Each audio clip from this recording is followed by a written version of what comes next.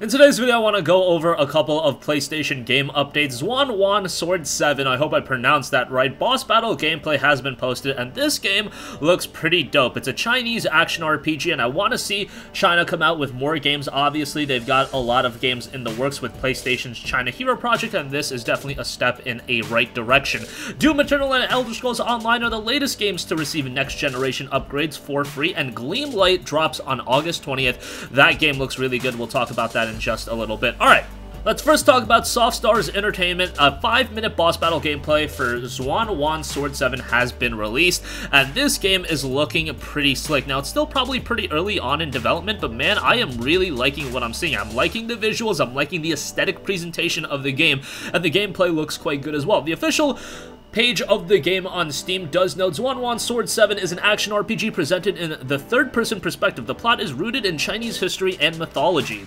Players take on the role of Taishi Zhao, a calm and reliable swordsman who is accidentally involved in a tragic fate. For protecting his beloved family, he starts a journey in this chaotic realm to uncover the truth. In the last of Western Han Dynasty, the powerful Prime Minister of China superseded his emperor and built a new dynasty called Xin. In this year, worlds appeared on the boulders, stone cattles appeared in the fields, and ancient tombs cracked. Tremendous signs appeared, told a time of peace and prosperity will come. A peculiar bamboo slip in the crypt of Marcus of Lu was delivered to the court astrologer's hand. Unexpectedly, Taishi Mansion was badly damaged by a bizarre fire that night, and all of his family was killed, and the fire and the bamboo slip disappeared. The game, now 10 years later, the prosperity mentioned in the prophecy has never come. A decade of war and famine, the people were miserable, and the chaos had sprang among the country. At this time, the bamboo slip, which had disappeared for 10 years, emerged again. It caused an uproar. You've got combo-based combat, an Elysium Scroll, Elysium Rift. You've got the monsters and their mechanics. You've got a journey in the Oriental realm, and NVIDIA RTX support for PC.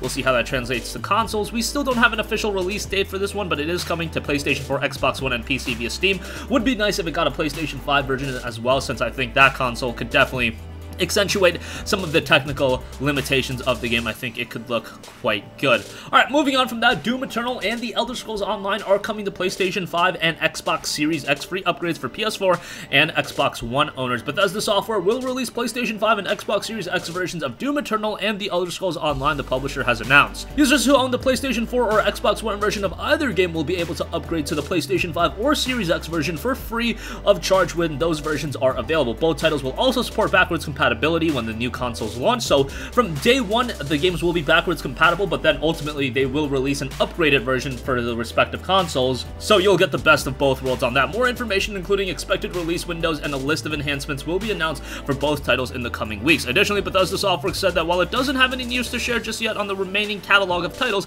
it is committed to offering free upgrades for current generation console owners of existing Bethesda Software titles brought to the next generation of consoles, so good to see that they're doing that. Wish we could see that similarity for like NBA 2K21, but literally, do we have to make another video where I go on a rant about NBA 2K21? No. Let's talk ESO and Doom Eternal, however.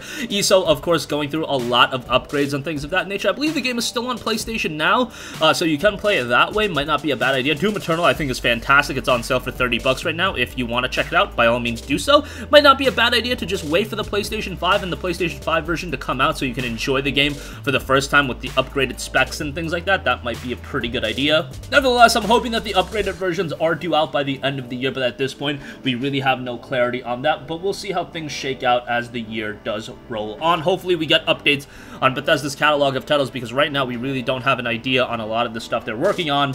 I think the only main game we know is that one game coming from Arcane Studios, and right now it is escaping me. Alright, lastly, I do want to give you guys a mention on Gleamlight. It launches August 20th. It's a side-scrolling action game, and now it has a release date. It's got a great presentation style. The game will be on PS4, X1, Switch, and PC via Steam. And yeah, it's got a great art style that reminds me of a game that I literally can't think of right now. What is it? Hollow Knight. Hollow Knight is the game that I'm thinking about. It definitely reminds me of Hollow Knight from an aesthetic standpoint, and that's a great thing because Hollow Knight is a fantastic looking game.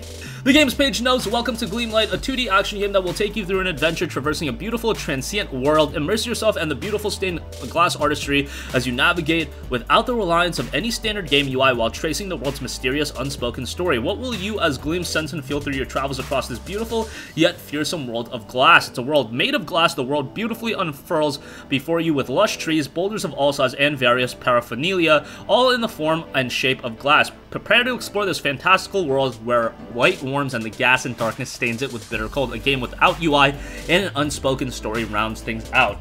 So I imagine this is going to be a game that leaves a lot of it up to the player's interpretation. Definitely dig stuff like that. So that's going to conclude this video. Again, Zwan Sword 7. Definitely check out gameplay of that game. One that's going heavily under the radar, but I do think it can end up surprising a lot of people. Doom Eternal and ESO coming to PS5 and Series X. That's pretty exciting, and Gleamlight will be dropping on August 20th. That's going to conclude this video. Sound off with all of your thoughts in the comment section down below. Thank you for watching, and goodbye. Hey guys, we hope you enjoyed the video, and if you did, make sure to hit the subscribe button, and if you're already subscribed, do us a favor and hit the bell icon. This way you'll be notified whenever we post a new video. That's the best way to keep up with all of our uploads, and we usually try to upload 2 videos a day. And with the bell icon hit, you'll be notified whenever we do upload a video. As always, thanks for watching.